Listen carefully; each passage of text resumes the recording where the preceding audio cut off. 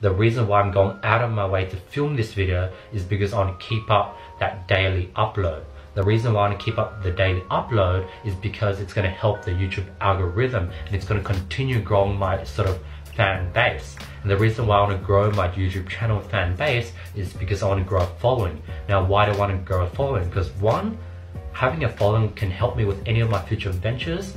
Two, it's a really good side income because my content and my followers, a small percent of people who want to work with me one-on-one, they go ahead and pay me to basically help them out with their businesses one-on-one through consulting. So two, it's a good side income, and that's why I really want to grow this following.